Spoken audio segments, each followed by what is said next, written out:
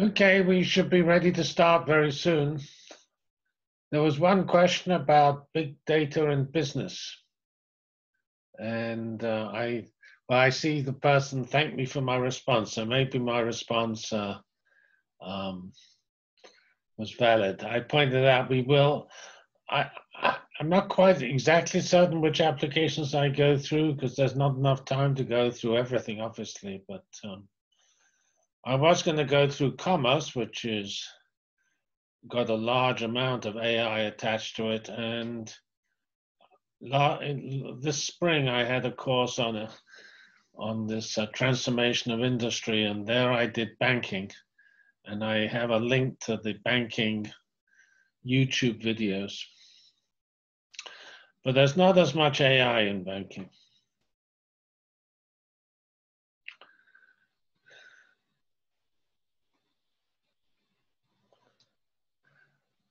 All right, so let's just get a little started here. That will probably prompt people to turn up.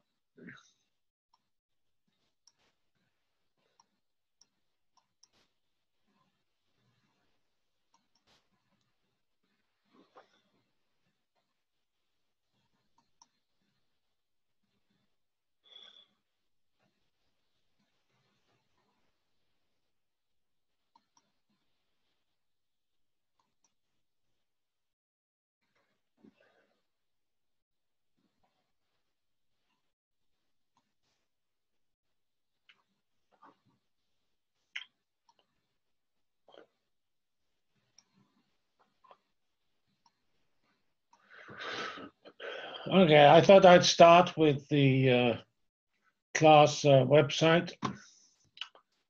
And hopefully you all use this a little. And it has on the in the menu the different topics of the class, and including some we haven't come to yet, like cloud computing, but other sports, physics, the ones we're doing today, health and medicine, and the other thing we have is the course lectures and organization, which has the weekly lectures. And we're now at week 6. I have not posted the homework yet, but the video for this week is the pre-recorded videos on health and medicine, which I actually recorded most of them in the spring, but I did a significant update in the last week. So these are new, these videos have been remade. And if you, I was thinking I should point out areas you should go to if you're looking for particular applications. So with this week, the areas we've gone through, the application areas are the physics, Higgs boson, the survey we did of 51 applications, sports, and now health and medicine. And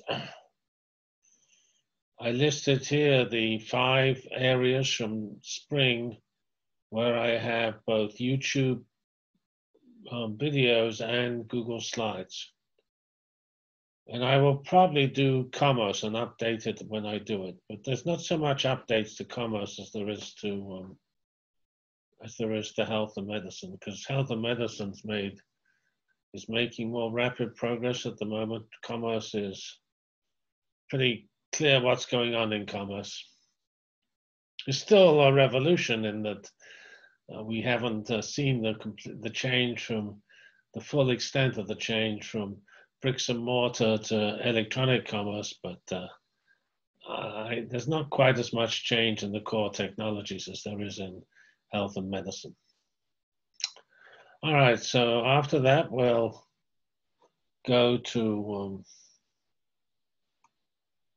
I will do like I usually do, which is do a summary of the following week's videos.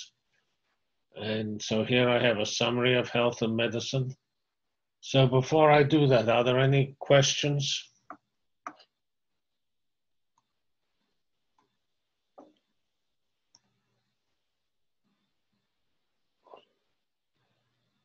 All right. I'm assuming there are no questions.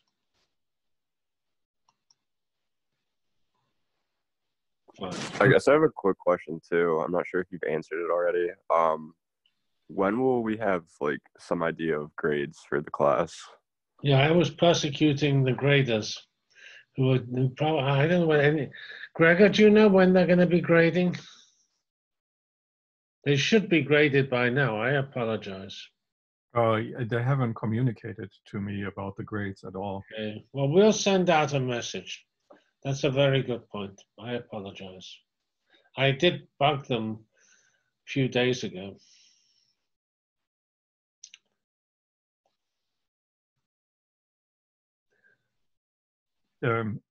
Since I have already spoken, one of the things that you guys may all want to do is start thinking about preparing for your projects.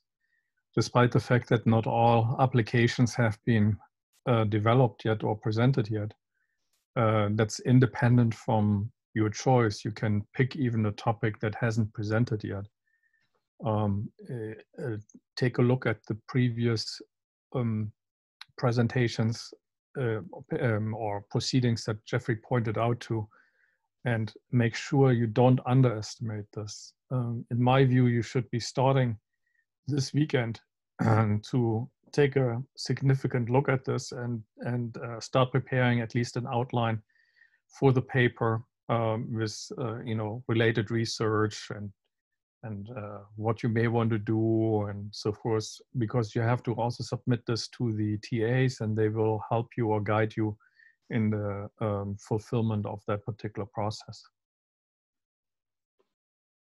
Yeah, I agree. It's almost inevitable that we cannot do all the applications before you have to decide. So, because as it's a non-trivial effort, you sort of have to decide early on before you're actually doing it. So that's why I have here some, I summarize what I put in the class website, which is the, so these are again lists. These are the same links as in the class website, and they're just meant to tell you where you go if you're interested in these areas. And these are the 5 application areas which I did this spring, where I have complete YouTube, which correspond to the Google slides that are next to it.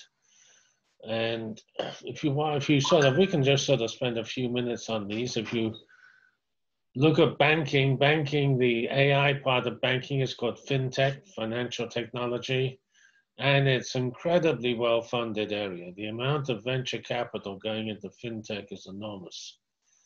And there are lots and lots of startups in that area. And that is reviewed, but they say they don't, unlike some of these areas have some very obvious, exciting AI applications. I don't think that's quite so true in banking. In banking, a lot of the developments are not actually the AI, it's just the digital platforms. Digital platforms are revolutionizing banking. Because that's even easier to put online than it is for commerce. Because money can flow. Money does not necessarily, you don't have to ship banknotes back and forth. You can ship pointers to money back and forth. Commerce is got lots more AI, including possibly the most important AI for commerce is recommender engines, which which examine customer behavior and translate that into actions for the customers and actions for the sellers. One of the most interesting things we did in spring were the automobile industry, which is rather symbolically labeled the mobility industry. There is a pretty interesting assertion that there is no longer really an automobile industry or even a transportation industry. There is a mobility industry where Uber is part of the mobility industry, giving ride-hailing, as is Tesla and General Motors and things, and railroads and stuff. And another discussion here, which illustrates the change of industry, is the one I've listed here: transportation systems. So that is actually where a lot of, well, if you go to the mobility industry, it's dominated. Probably the most obvious AI is in self-driving cars or augmented driving cars, where you have enormous amounts of very sophisticated image processing. Because generalized, whatever the particular sensor be, it is effectively producing an image to guide the car as it drives along, moves along. Car or plane or what have you, truck. So there's huge amounts of AI in mobility from that point of view, but there's also an equal amount of AI in transportation systems. And this is sort of a new type of industry which effectively controls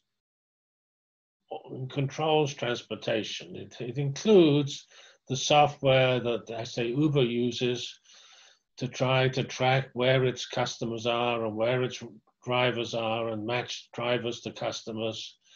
It will include traffic analysis, which is getting increasingly sophisticated. And so just as you have control towers controlling aircraft, you effectively expect to have the same thing controlling all transportation. Space and energy are shorter presentations, and there is a lot of progress in space and energy. Energy, of course, is becoming green, and space is being revolutionized by commercial entry into the space field. And there is quite a lot of digitization, especially in the energy field, because in energy, you're going to have a whole distribution of power plants, because you can even imagine your self-driving car with its battery is part of the world's energy system. And so there is a lot of new sophisticated, what you might call, the grid is normally how you talk about the electrical supply system. The grid is typically meant to be a bunch of power stations and distribution networks. But I say you can the new version of the grid is very distributed, with solar panels on houses or buildings, I should say, and you say even ones in cars, all linked together, and different parts of that system is absorbing energy at one time and giving out energy in a different time. All right, so there are a set of pretty interesting applications there, which you can choose from. And then 3 which are not there because I didn't really do them. Well, I did do are these. I listed here what I would consider the 3 major AI applications. We did though we've done some of these already, and we also did some of these in the spring class, but not from this point of view. This is saying, well, let's look at applications that are based on images. And that's obviously there's this huge set there. We've already discussed that for self-driving cars, or say augmented driving cars. But another huge important area is natural language processing, voice to text, one language to another language. These are incredibly important, hugely lucrative, with lots of money going into them, and possibly the most sophisticated applications, because I think natural language processing is a little harder than image processing. It's a bit more erratic, the language. And then the final area I have here is the recommender engine, which is how one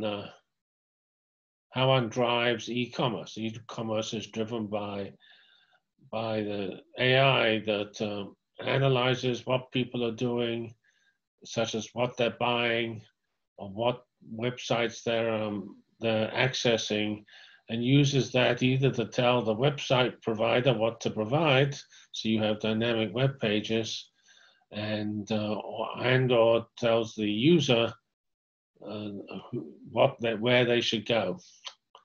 Another area which we could cover is what I personally, actually, and Gregor work on, is time series using deep learning. And there's also a related area which is sort of time series, where you take giant computations like simulations of fundamental physics or astrophysics, and you replace that simulation engine by a deep learning network. Those are called surrogates. All right, so we will cover some of these in the rest of the semester, maybe all of them. All right, so are there any questions? And so here I've set the scene. I will now go on to health and medicine. I wonder if there are any questions at this stage.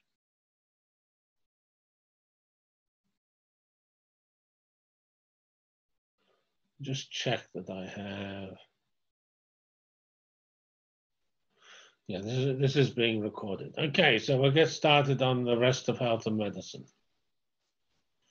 All right, so these were slides was just telling you where we are in the class. So now let's get on to health and medicine. And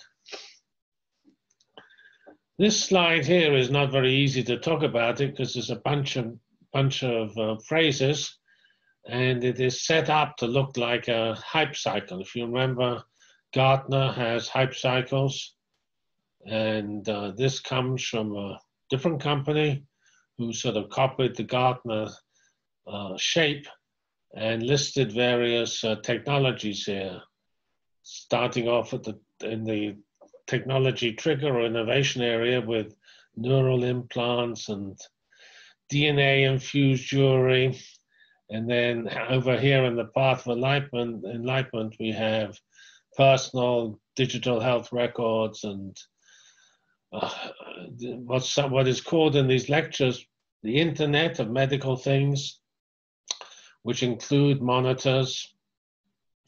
There's also AI to try to capture the doctor's voice so that we can record the doctor's visits more efficiently. Okay, digital twins we work on a lot at Indiana. That's producing models of organisms. They're pretty non-trivial because cells, which are the fundamental entities which build our organisms, are pretty diverse, and there's no trivial model for them. So it's quite how accurate these digital twins are is not so clear. Anyway, there are a bunch of topics here, and some of these will be covered in the following slides.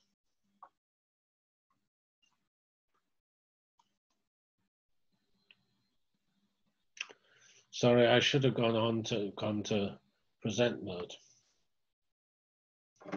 This slide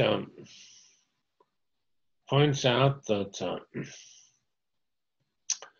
one sort of actually this is obvious point, but is non-trivial. It is that companies like Google, which is dominantly search, or Amazon, dominantly commerce, and Apple, dominantly hardware, phones and watches and things, and Macs,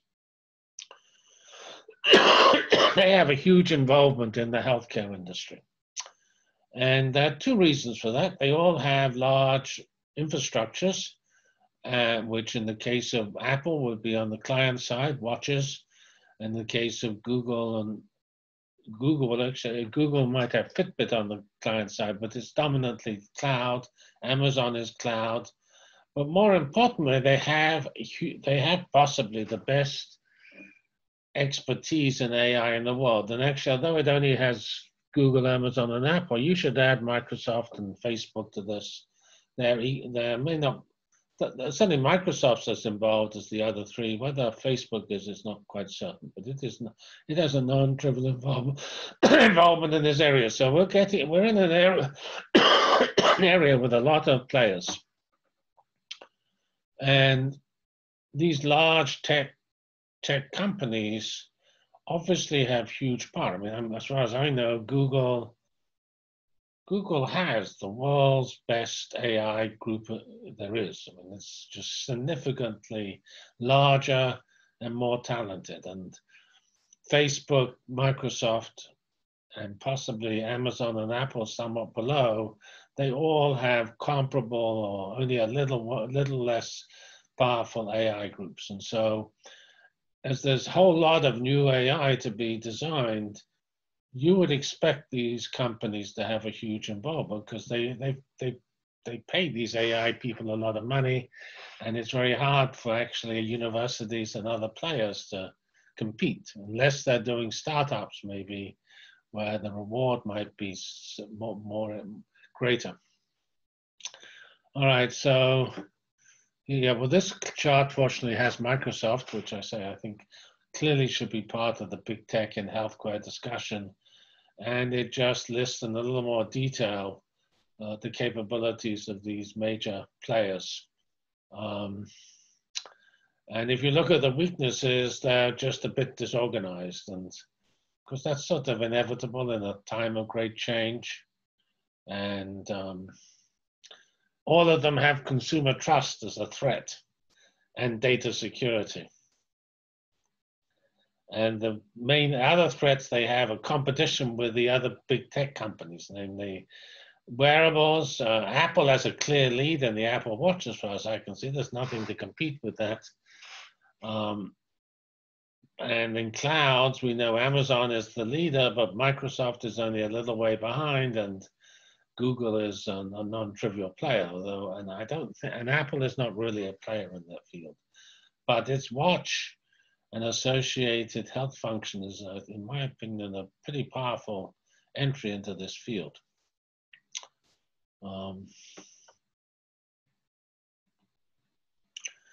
This slide here just tells you a little bit about the types of companies that organization that are involved. And as we know, unfortunately, in the healthcare system, insurance is a major part of the system, and there's a huge amount of effort and money goes into insurance. And so in part of there's a large number of companies which are involved in that part of the field. And there's actually quite a lot of innovation in the insurance area in being able to optimize insurance coverage and identify risks quicker and things. That's all related to insurance. Then you have the actual healthcare providers. And we have here, well, locally there's a CVS and Kroger's, Walgreens, Walmart, so they're probably Rite Aid is here, I don't know, and Target. So we have retail clinics, hospitals, which is IU Health around here. And there's also a growing amount of telemedicine. The pandemic has made an enormous jump, it's forced an enormous jump in telemedicine. And so these companies pioneering telemedicine are rapidly expanding. And I think most people think that as the pandemic winds down, which hopefully it will soon, some parts of the change will preserve. Namely, probably we will still use Zoom a little more after the pandemic than we did before. Also, we're likely to use more telemedicine than we used to. By the way, there are two terms we've come to learn, telemedicine and telehealth. Telehealth is a more general area, and where telemedicine is where you do remote medical analysis and things like that involving the doctor. Whereas telehealth would be your Fitbit sitting on your wrist, sending data back to the cloud. That would be an example of telehealth. And then we have companies which are making various things. I don't know well, I know Fitbit, I know GE, which is a giant medical instrument company. Livongo was just recently, I believe, purchased by Teladoc in the telemedicine area. Philips has work on sensors. And I don't actually know the others. And then we have what they call them distributors, which includes Amazon, McKesson, I know, and so on. So these are different parts of the whole health ecosystem. Well, they could correctly call it an ecosystem. Now, the main purpose of this slide is to say we will not discuss clouds. And I've told you that it's not that clouds aren't important, they're incredibly important. But they're just there. And all of this healthcare will involve clouds, namely the dominant, like all of telemedicine, is effectively people, doctors, medical devices distributed around, sending their data back to the cloud, where the cloud aggregates the data, compares it with other people's data, and helps patients and doctors make good decisions. So the cloud is essential, but I don't think say in health and medicine it has any special features. It's just going to be sitting there training neural nets and inferring things from neural nets, but and keeping track of all the world's electronic data, which is a huge amount in health and medicine. So you will not find much more discussion of clouds in this talk. In fact, we will have a unit on clouds, but I say clouds are now very, very powerful and mature, and we're just exploiting them. But this plot here shows that hospitals, like most of US industry, is increasing the use of clouds. And actually hospitals are behind most of industry, because most of industry, this was November 2019, so most of industry probably was 80% into clouds in 2019, or 85%, because it's 94% in 2022. So hospitals are actually a little low in only having, well, they claim by now, essentially, because this is a year after this survey was done, about half of the hospital workload was on clouds. I'm not a great expert on cybersecurity, but there is no doubt that health and medicine is incredibly affected by cybersecurity. And there are many aspects of that. The most obvious is an attack. You read about various people. In fact, there's an article this morning about a company called UHS, must be United Health Services, had a violent cyber attack which forced all their doctors to do everything with paper. And here is data breaches, which is an aspect of cybersecurity. And you can see the number of breaches is measured in 1 per day, because these are monthly breaches which currently are running around 30 per month. So cybersecurity is very important. And there is some AI involved in combating cybersecurity, in both recognizing the attack and devising ingenious defenses, but that's not an area which I will cover. The other aspect of cybersecurity is these security and privacy issues mean that it's often pretty hard to find health and medicine data. And so it actually cramps a lot of the research in this field. I mean, the example I sometimes give is Fitbit. Fitbit must have data from tens of millions of people sitting back in their cloud.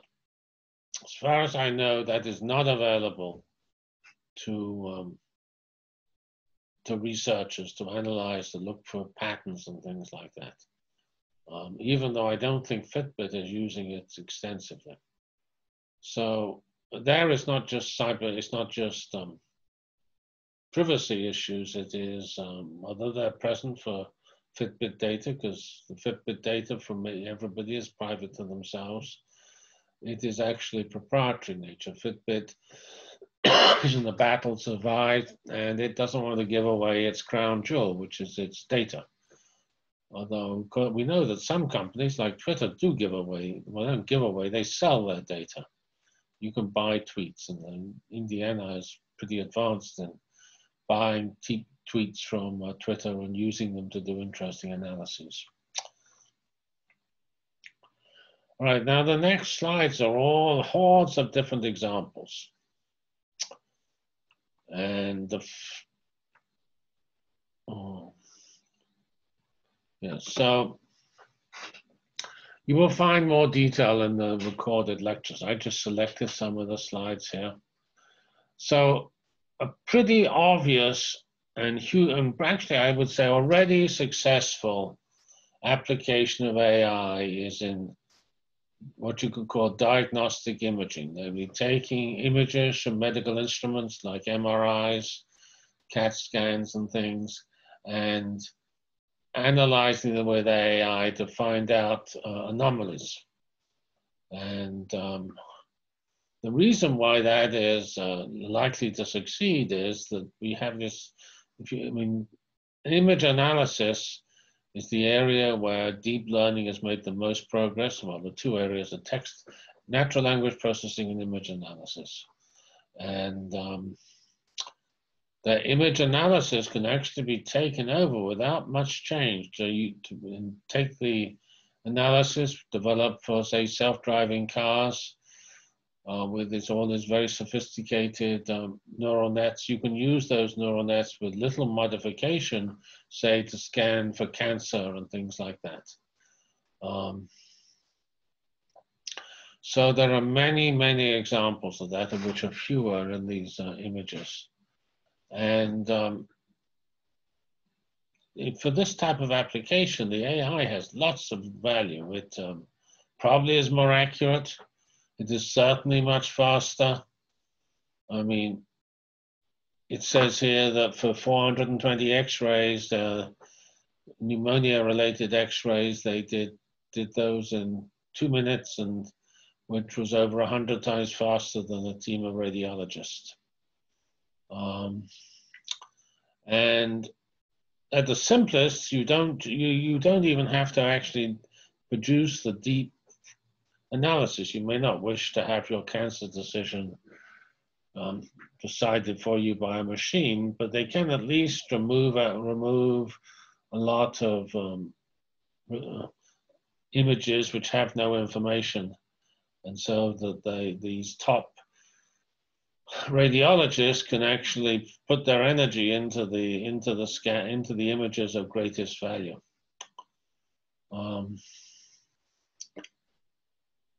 So that's, of course, the hospital realizes possibly saves money by doing that, because they're using their highly paid people to analyze important images, not unimportant images.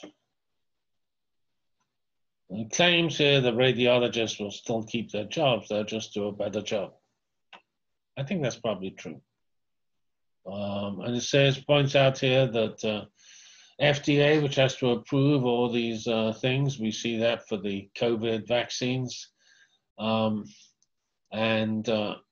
radiology is growing faster than other applications. And there are many companies, well, this.ai we do a little later on. And another type of application here is eye systems. And so you can actually you can have automatic analysis of the eye to scan for disease and presumably cataracts and things like that. And here's an example of blindness analysis and things like that.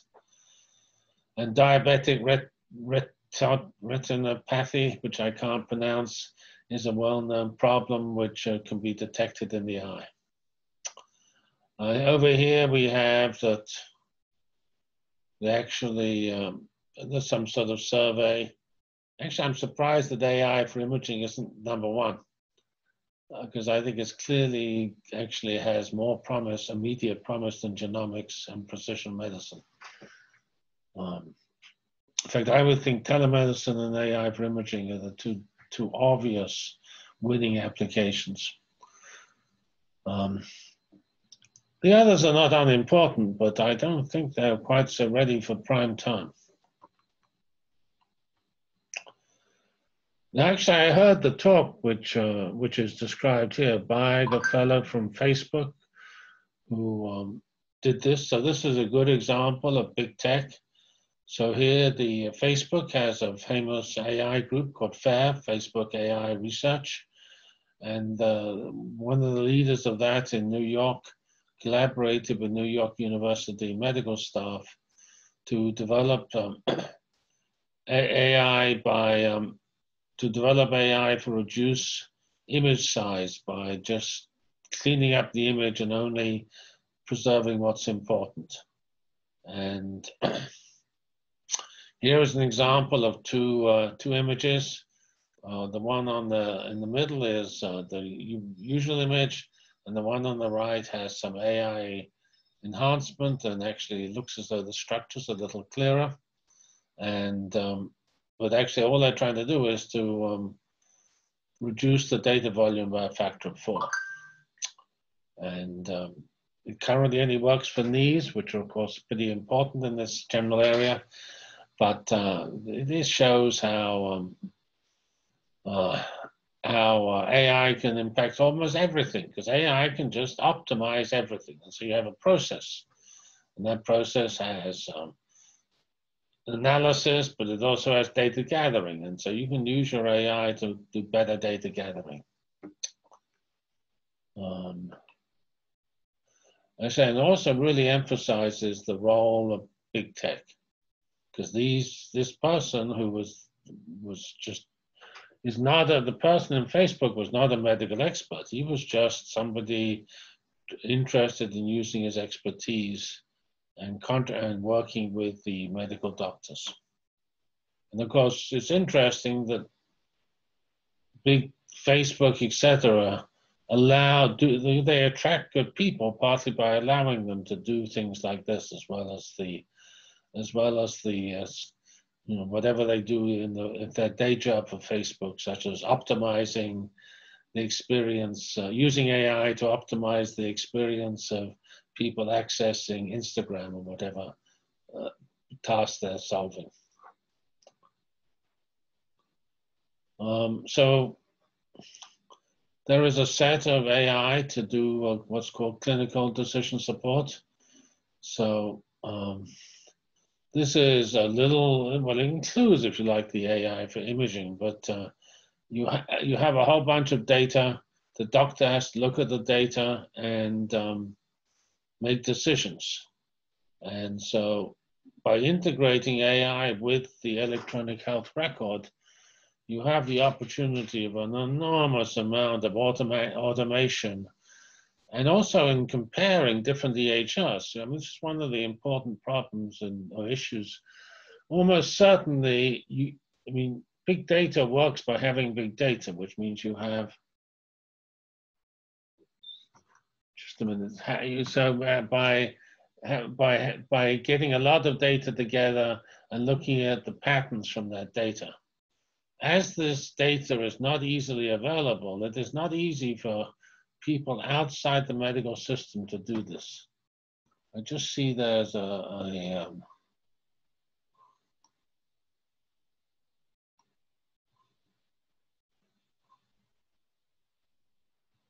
there's a question about agriculture. I think agriculture is very interesting. It is typically an image-based analysis, so it has two types. I mean, agriculture has lots of interesting features, and there's a lot of work in agriculture. Some of it is, you might say, there's an internet of agricultural things. We said there was an internet of medical things, but there's internet of agricultural things, because you can install sensors across the world's agricultural regions to measure moisture and anything else.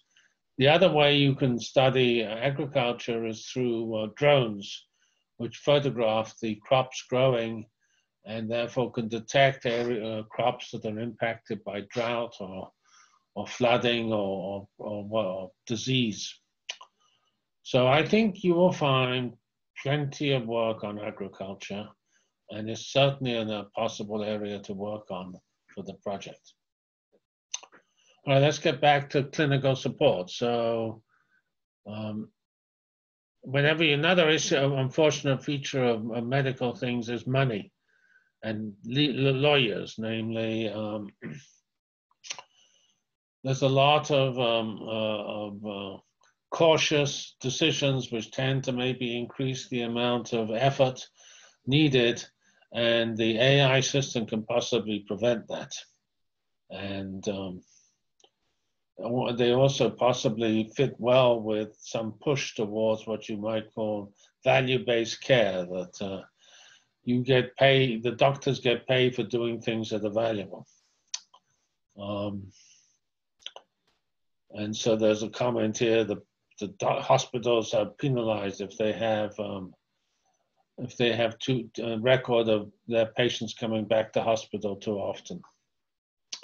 But anyway, AI can almost certainly help in that area, because anything like this, which is effectively analyzing existing data. The existing data tells you what the history of the patient is and how the patient's readmission or later illnesses are related to their current illness. And so you can presumably be able to do a lot of optimization, which would be impossible for anything but a truly experienced, insightful doctor.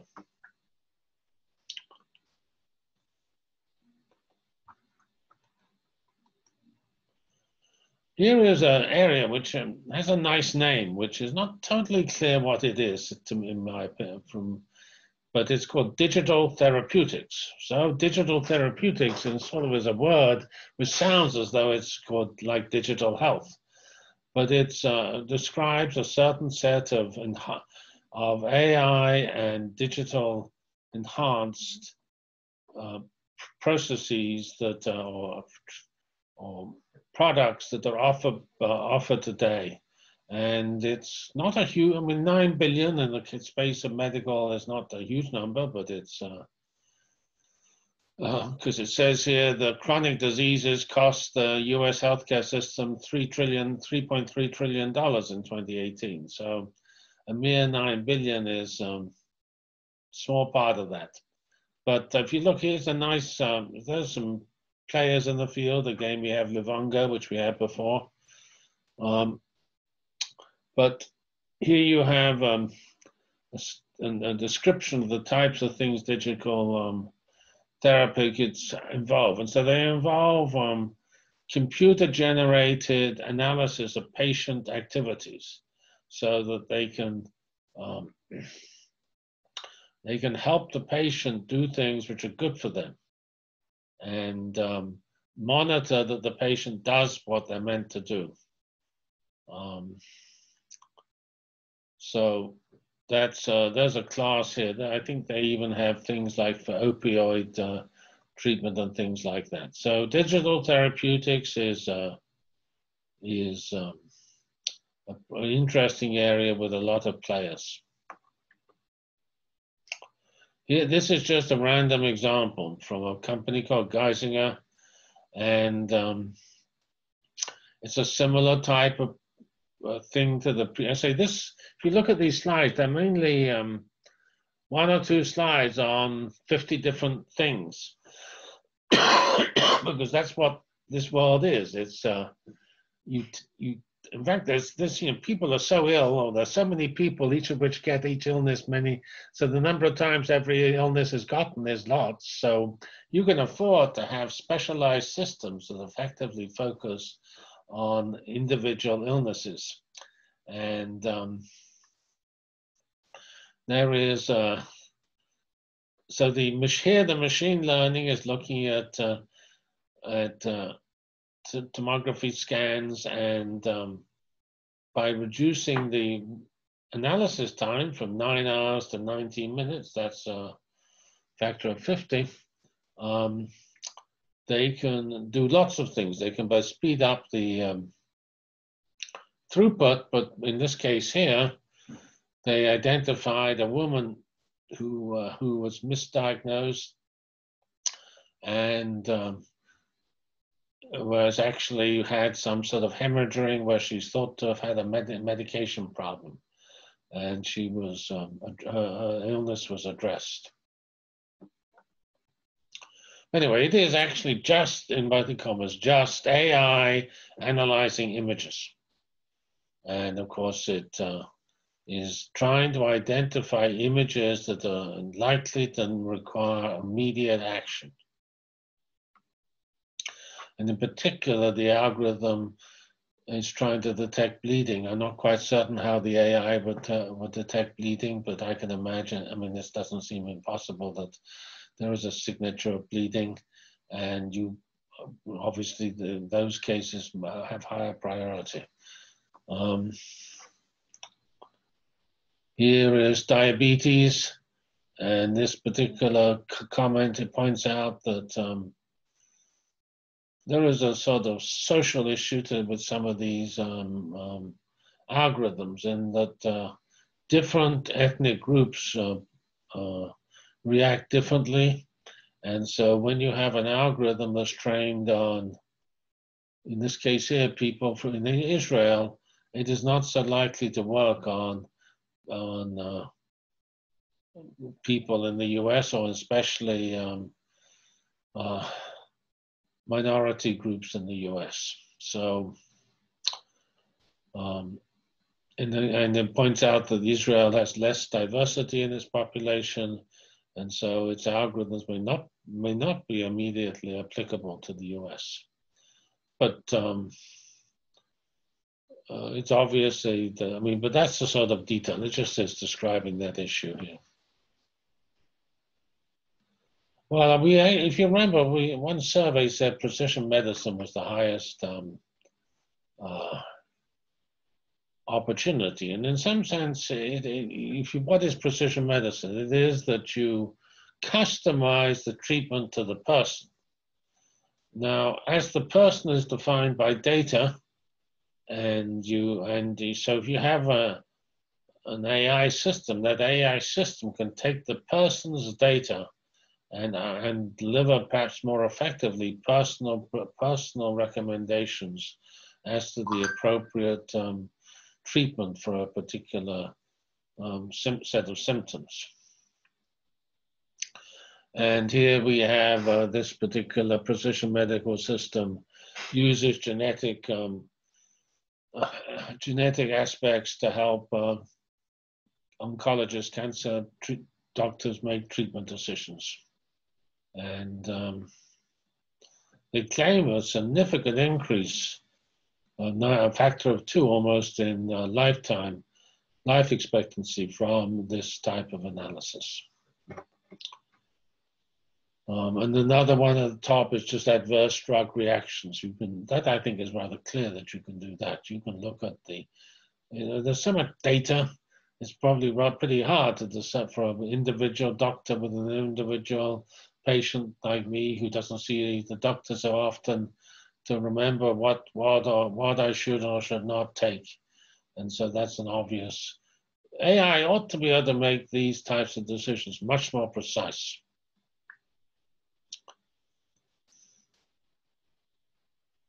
Now again, because of this image focus, the cancer applications are particularly powerful. And it points out that that cancer is responsible for 38% of errors in the US, with half of those errors resulting in death and lots of money in malpractice and things like that. So this points out that being precise in your diagnosis is very important. And so precision medicine, this type of precision medicine, which is just one part of the general idea of precision medicine, has great value.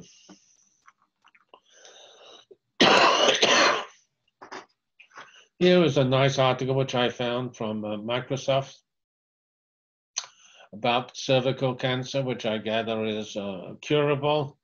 And unfortunately has greater impact in developing countries because it's not caught by automatic screening. And you can see that from the plot. If you look at the country plot on the bottom right, it shows you that the incidence of cervical cancer is very low in the US, which has automatic screening, which catches that early on. And so it claims that this speeds up analysis and therefore can be applied in places like India, where there is presumably less widely deployed services.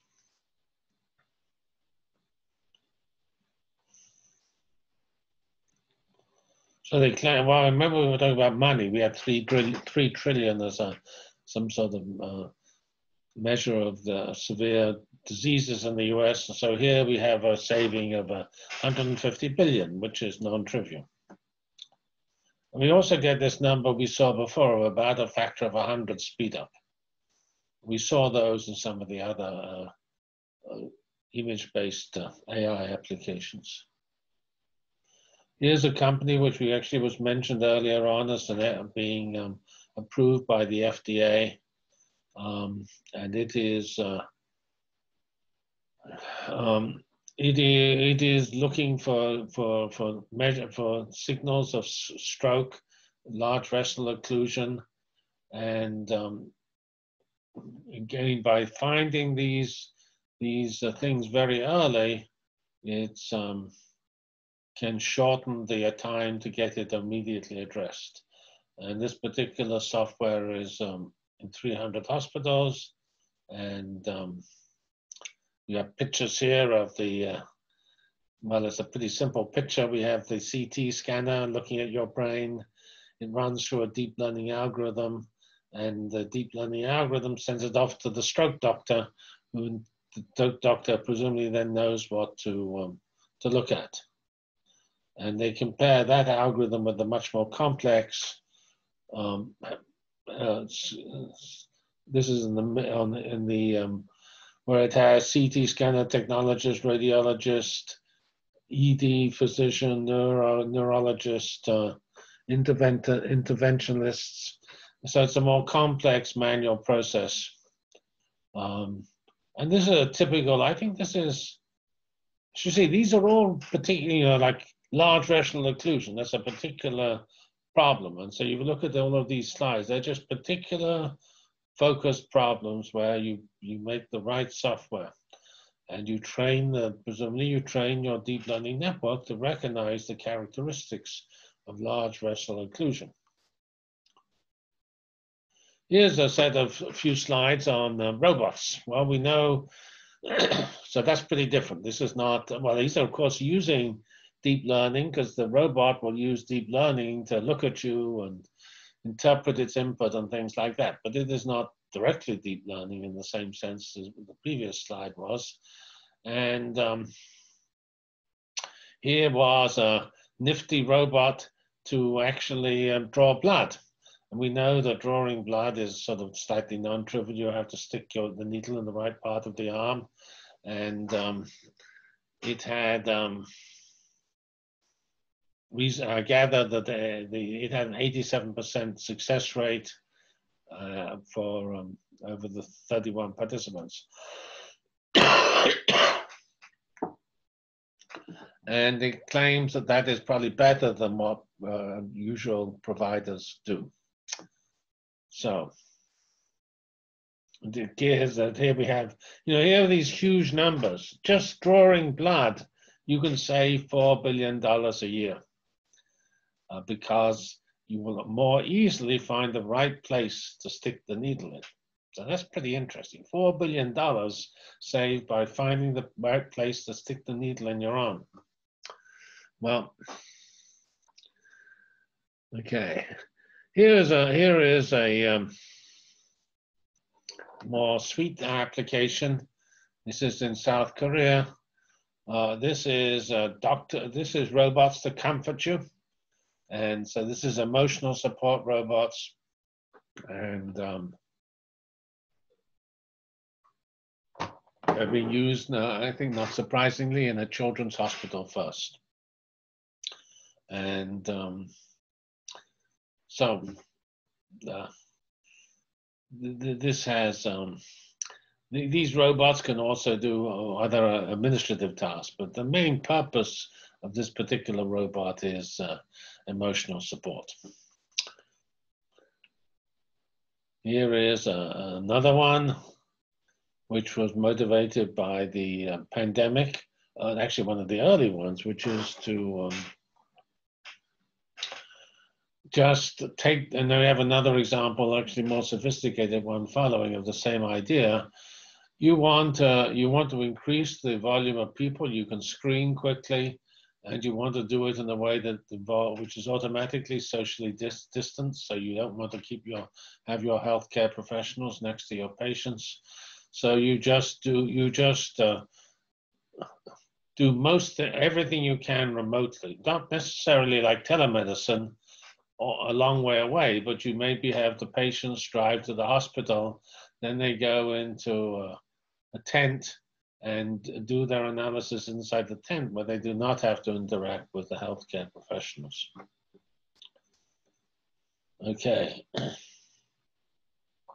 Yeah, this is the other one, which is a little more sophisticated. It's a more recent announcement from MIT, and there's a very well-known robot company, Boston Dynamics, and they have built a more sophisticated version of this robot for essentially doing all the necessary initial measurements of vital statistics.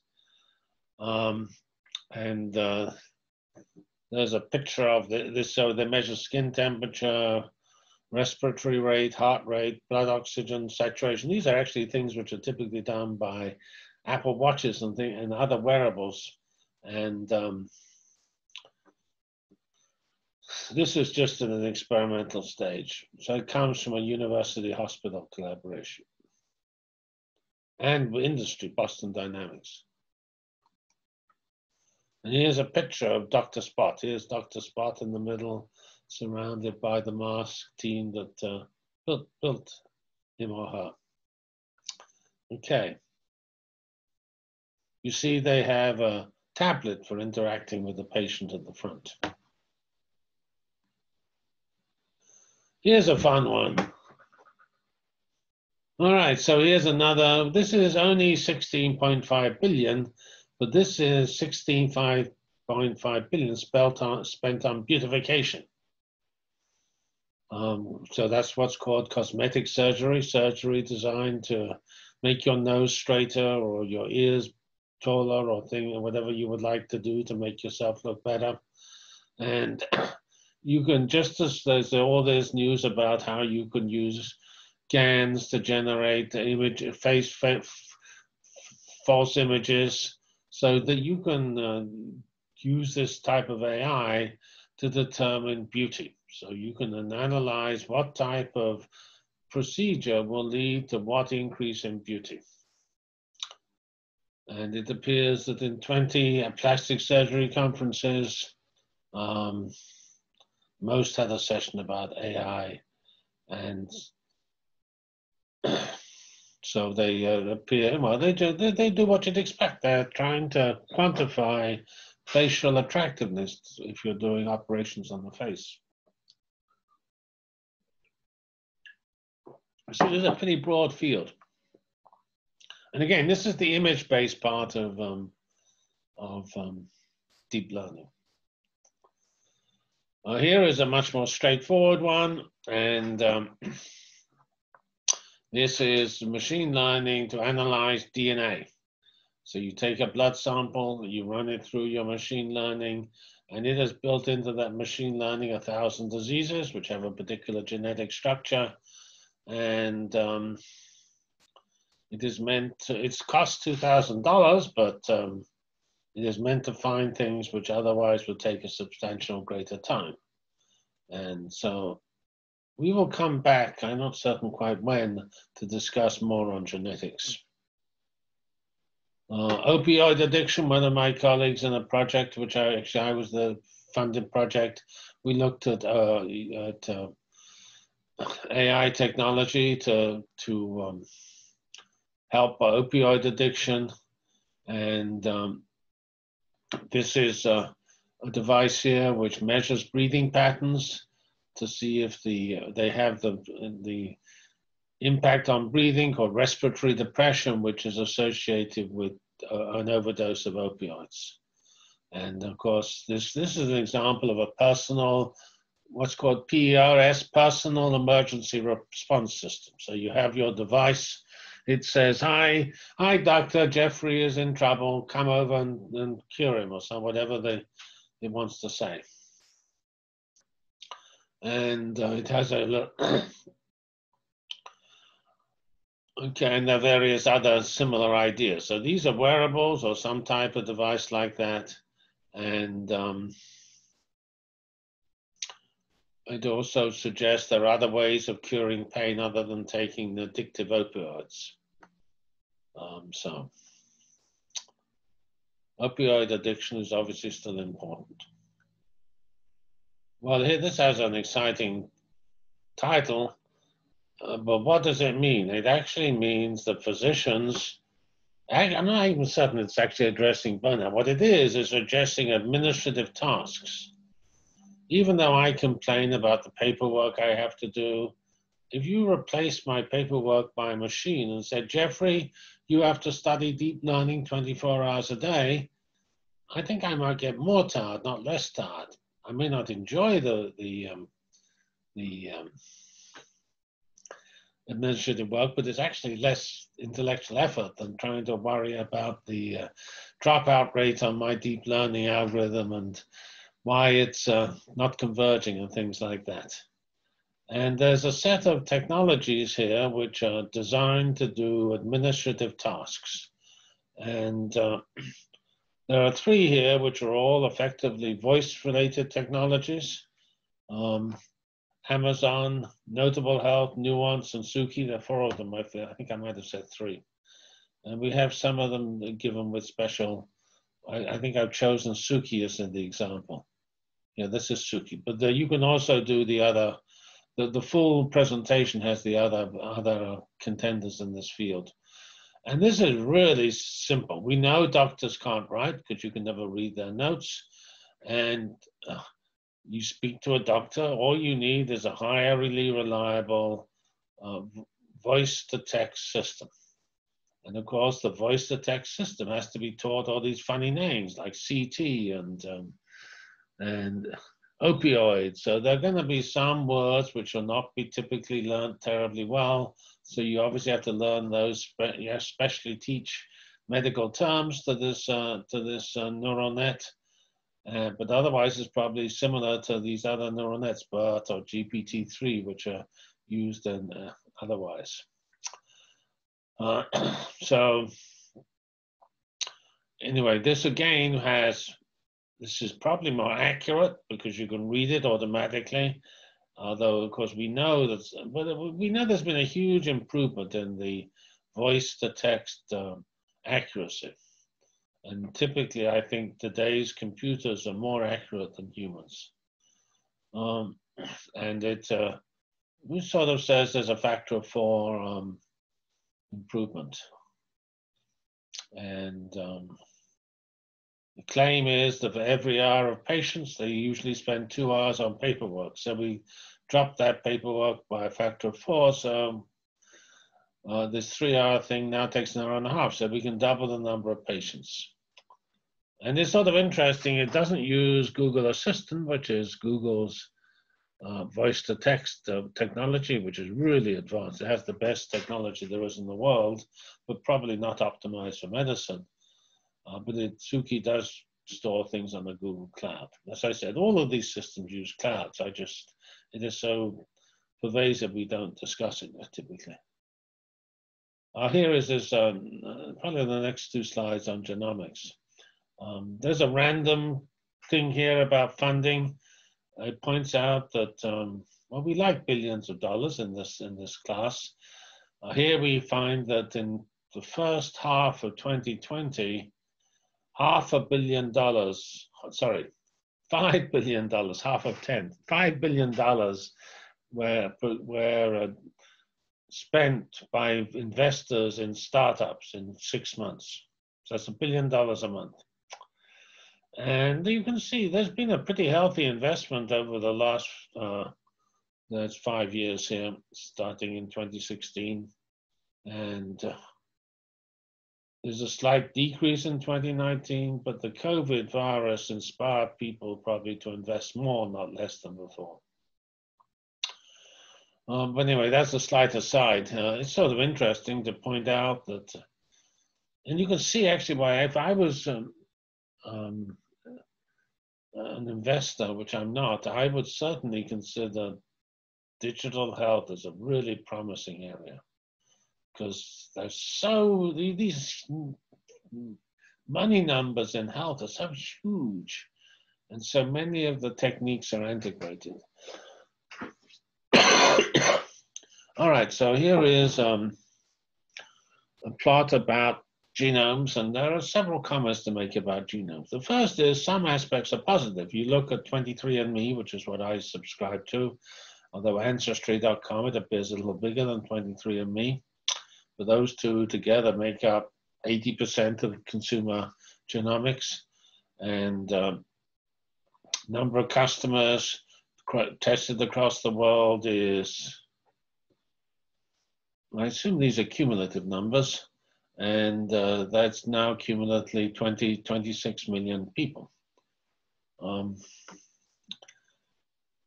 But actually, although it's going up, it's actually leveled off because people have realized that there's only so much you can do. 23andMe took my sample, but it hasn't actually told me too much of any interest. It says I have more Neanderthal genes than normal, and it's identified hundreds of people who are fourth cousins or something, but other than that, it doesn't tell me anything useful.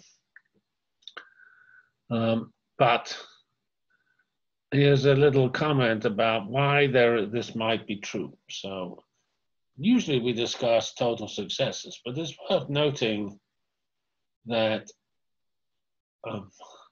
we look at health and medicine. 5 years ago, we expected all the breakthroughs to come from genomics, because we were able finally, for less than $1,000, to sequence the full human genome.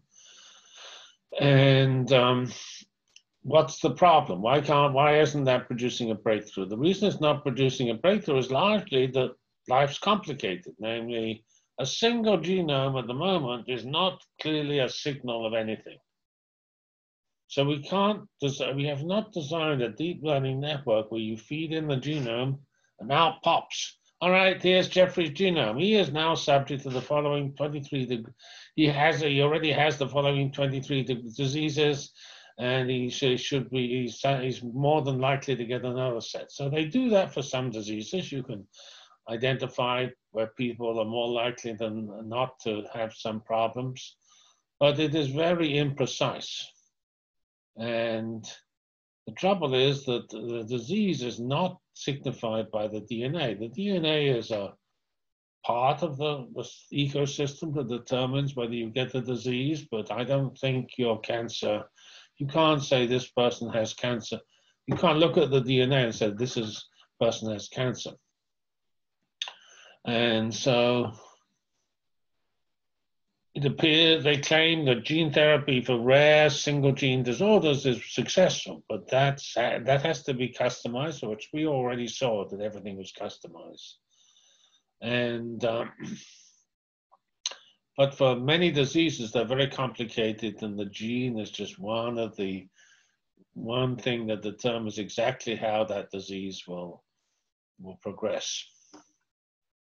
So I think that's quite important to note that genomics is exciting and important, but it hasn't quite been the revolution, whereas deep learning is exciting, important, and a revolution, because it really does work on particular cases, including with genomes. Namely, the way you're going to use this genome is probably going to feed it through a deep learning network to decide whether you're likely to have a rare disease.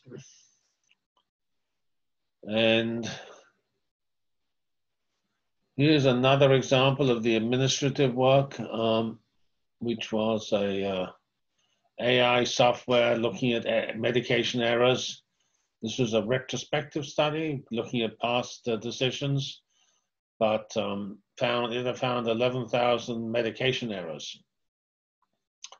Well, it found 11,000 and 92% of them were correctly flagged as the incorrectness was correct. And so, well, it only would save 1.3 million. That's not so much compared to the billions and trillions we've had in the past.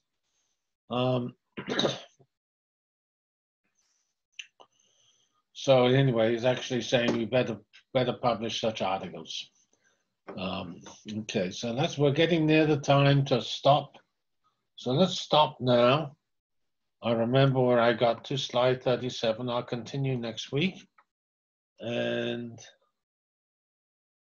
are there any questions?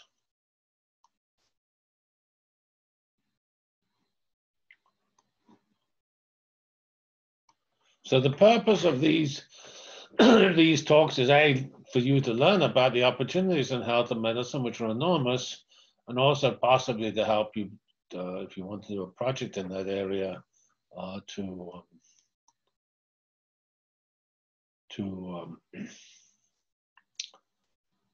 to choose it.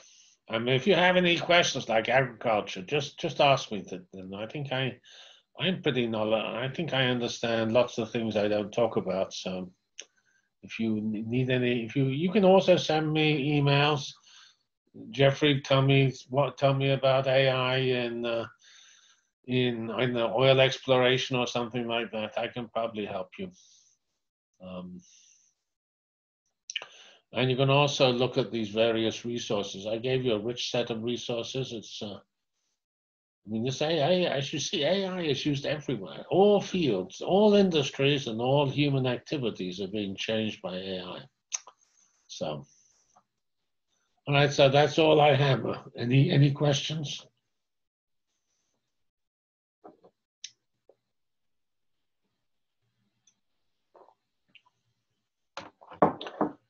So if there are no more questions, I'm going off the air. Thank you very much.